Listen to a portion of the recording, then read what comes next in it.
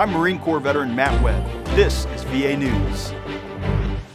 Registration for the 2020 National Veterans Wheelchair Games is open now through April 1st. Presented in collaboration with the Paralyzed Veterans of America, the world's largest sports event for veterans who use wheelchairs will be held July 3rd through the 8th in Portland, Oregon.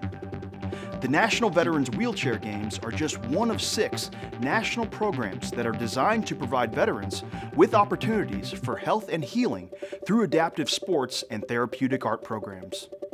For more information, visit blogs.va.gov and follow VA Adaptive Sports on Facebook, Twitter, and Instagram with the handle @SportsForVets.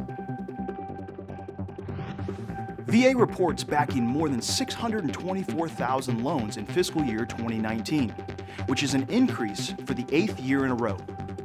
Younger veterans and service members are fueling the continued growth of the program, as nearly half of those purchase loans went to Millennial and Generation Z veterans.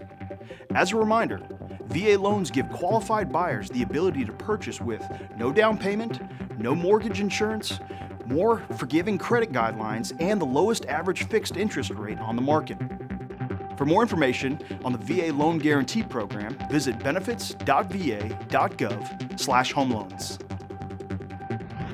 Recreation therapy comes in many different forms, and at the Dayton VA Medical Center, veterans have the opportunity to do wood carving. We have our recreation therapy wood carving clinic here today. It's an outpatient program that we started about 2 years ago. We have a variety of different veterans that come in and they're introduced to introductory wood carving. They don't have to have any experience at all.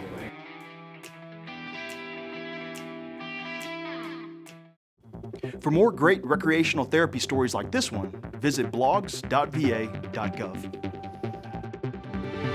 That's it for this edition of VA News. I'm Matt Webb. Thank you for serving and thank you for watching.